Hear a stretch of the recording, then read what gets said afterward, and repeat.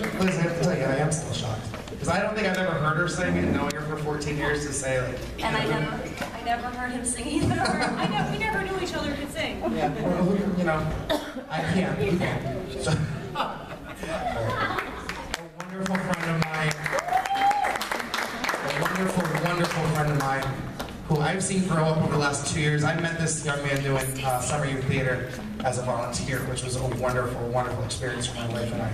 And I watched him grow from being a very timid little boy to growing to be a very nicely, demeanored young man. And when I saw him the other day, I was very excited. And then I heard him open his mouth and I went, where did the man's voice come from? So, my friend Jacob, Mr. Jacob Nagy.